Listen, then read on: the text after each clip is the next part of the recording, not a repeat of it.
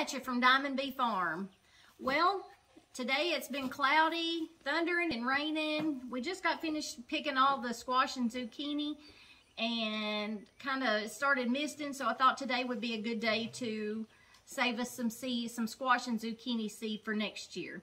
So let me tell you a little bit about what all you're going to need, because you got to separate the seed from the pulp. So what you'll need is a bowl, a jar, clear jar, a spoon to get out the seed. I use one of these to kind of sift the seed, paper towels, and like a cookie sheet or just something, whatever you have. I just have some of these old school trays that we use, and some paper towels.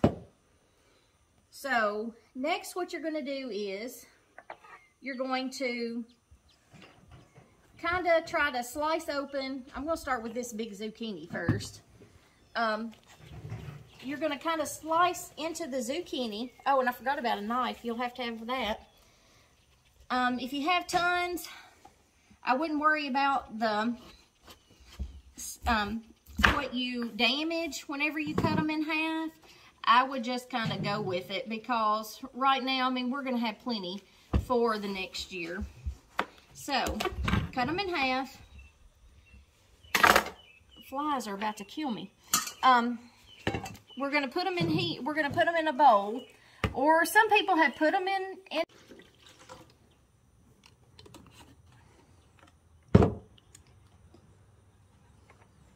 Okay, as you can see, I'm ready to put my seed out. I've got poured me some water into the bowl and into the cup. I'll be honest with you, we've never really did the jug, but I am going to try it because I've seen that a lot of people are doing it. Then you're just going to come in here, and you can kind of tell. You can see the lines. I mean, it's just a faint one right through there, as to where the seed are and where the meat is to the squash. So I'm just going to start and going to give it a rake through to see where I'm at.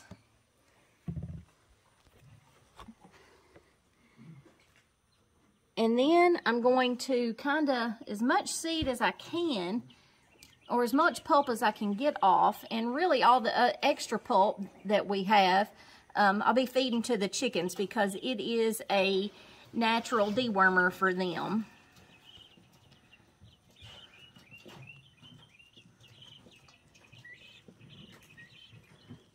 And what you're doing is you're just more or less giving your seeds a bath.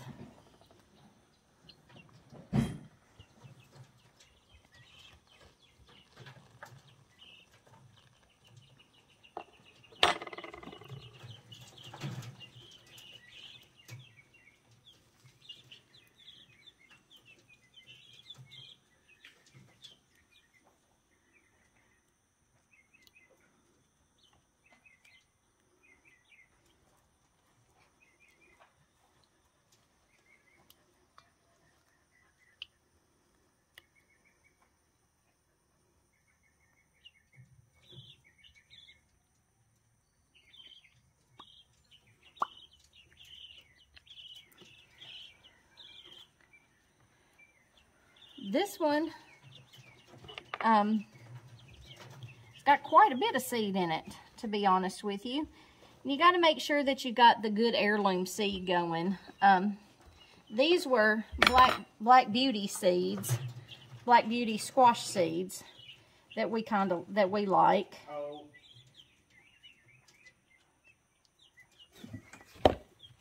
These are Black Beauty zucchini seed that we like every year. As I'm picking this out, I think I can give you a little bit of farm updates. Our container gardens are doing absolutely wonderful. The cherry tomatoes that we planted and the cucumbers that we planted, we're really enjoying them. Oh, and we have a new addition to the farm. We have a peacock. So yeah, be looking for peacock updates. That's the first peacock this farm has ever had. So, yeah, that'll be a new learning experience for us. And the banana, this was the hydrangea bush that we started in the banana. You can see it's already got new little shoots coming out of it. So it's doing right well. I don't have any of the blueberry bushes, but they're doing well as well. Let me get some more of these seeds out of here. It's hard to talk and do do two things at once. I don't know that I can do that, but I'm trying. So what you're hearing right now are birds right up there. They are not quail. I actually had Dad save me some from a little deal that he had with one of our really good buddies. He hatched off some of his friends' guinea keats. So, because we, hatched the chicks off, Dad decided to keep 6 little guineas. So, they are just absolutely thriving right now. They are off the light and eating like crazy. And yeah. Okay, let's go with what we got here, because I could sit here and pick all night. So basically, you're just going to pick out the seed. Whether it's one by one, ever how you want to do it, but you're going to get them in here and you're going to pick them out and you're going to wash them. Kevin has already got me labeled zucchini and squash so that I don't forget. So that's what you're going to do. You're going to pick them off one by one and you're going to try to get as much as the pulp off of them as you possibly can. I really want to try, and I'll do that just in a second. Probably do that with squash seed. They're supposed to all fall to the, separate, one fall and one, but you're just going to place them on your, after you kind of get them washed off, you're just going to place them on your towel to dry. Like so.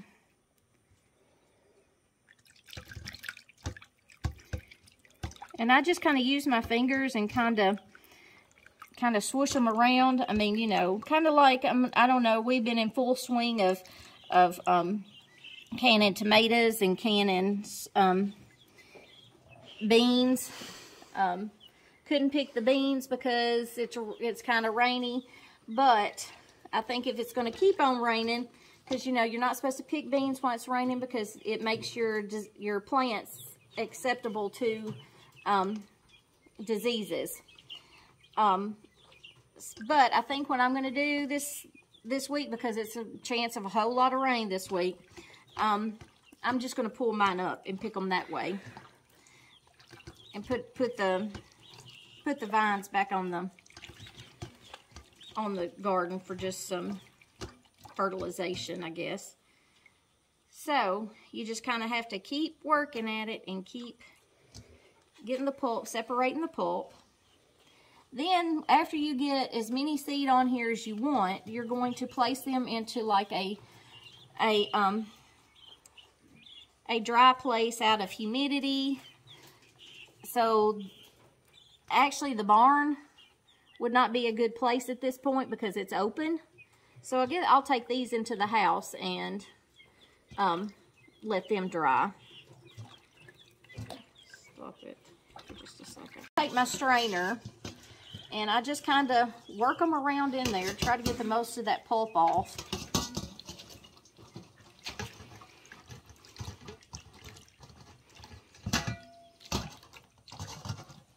Then when I think I've got the majority of the pulp off, of course you will go through a lot of paper towels.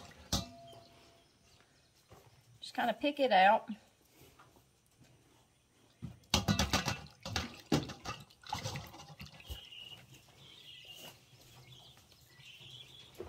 And kind of pile it up. Whoops.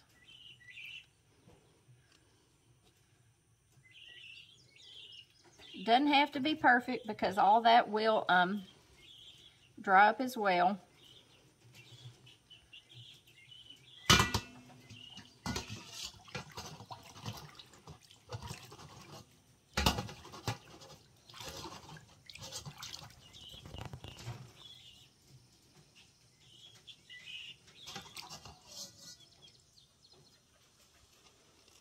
when you think you have enough,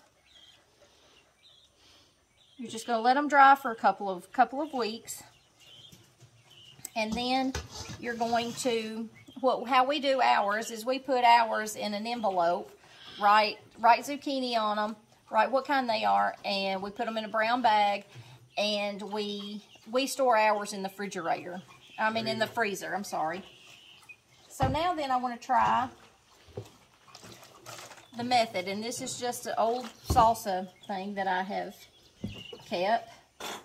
I've been wanting to try this one. I'm going to cut the squash.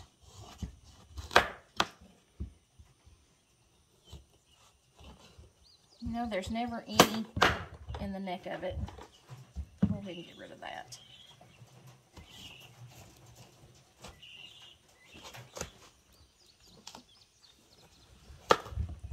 I'll cover myself first.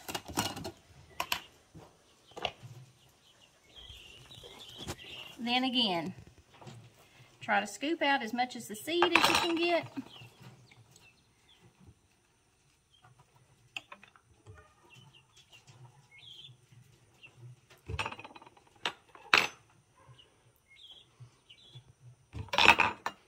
And this one is easy to tell because the squash usually has a good ring around through there, so you know where to scoop them at.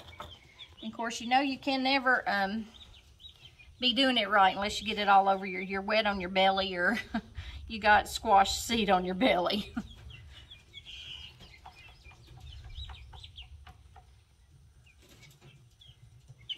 I'm hoping this is my new favorite way to save seed. I've been checking out the YouTubes on it. And two, I mean, it wouldn't hurt. I'm going to leave these up here and let them dry out a little more, so that maybe they'll be easier to get the seeds out of.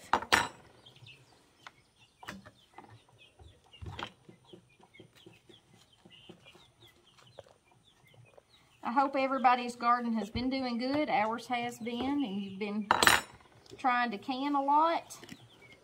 You know, you never know about how pandemics go. Maybe we're done with that one, and we can go back to normal life. Wouldn't that be great? Hey, and if you know a friend, don't forget to subscribe to our YouTube channel. We're having fun doing it. And don't forget about Facebook. Check us out on TikTok, Instagram. We've got it going.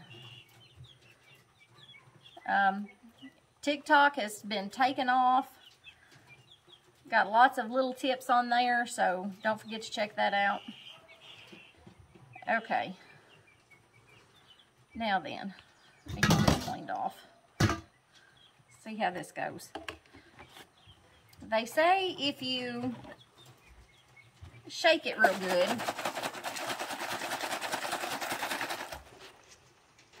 it's supposed to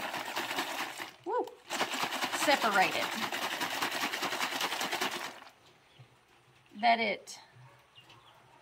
That the seeds float, or no, the seeds sink and the pulp floats.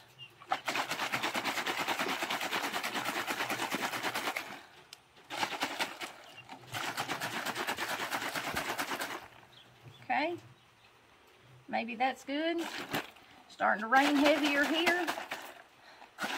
I wish California and all those places had all this rain we're having. Okay, then I can give it a minute to settle.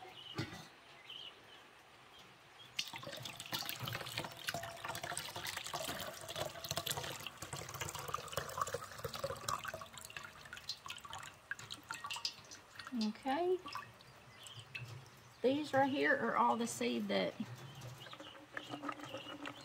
sunk. They say that the sunk ones are the clean ones, and I be daggum, that didn't do too bad. May have to try that again. I'll have to give me some more water. calls me. Okay, and when you're picking your seeds, you know you want to pick the big full seeds, not the small flat ones. Like that one is a good seed. So see how big and full they are? They almost look like a puffy piece of popcorn. That's what you want to pick. You don't want to pick the flat dry ones because they're not going to produce you anything. How you know that you've got a good squash to cull your seeds from? One, it sounds hollow when you knock on it. That means that it's starting to kind of dry out on the inside. You can leave it on the vine if you're done with your squash and kind of let it dry out on its own and then cut it open and do the process. Or, you know, whenever it gets, see how yellow it is? When it gets this yellow, they're ready because, I mean, there is no more good stuff on the inside, I guess you could say. And it's true, too, with your zucchini. You know, they get that pretty green color whenever they're ready to be picked, but they just get a dull green color. They sound hollow on the inside as well. And you know that your squash plant or your zucchini plant is too big and it's ready to harvest the seed. So what I'm going to do is I'm going to take these seed inside and let them start drying. And I'm going to leave these up here to kind of let them kind of start drying out on their own and be ready to harvest some more seeds from them at a later date. Because it's starting to really kind of rain here and thunder and all that kind of stuff. So I think we're going to go into the house. I hope you enjoyed this. Don't forget to go like us on Facebook, Instagram, TikTok, and most of all, don't forget to subscribe to Diamond Bee Farm. Thanks.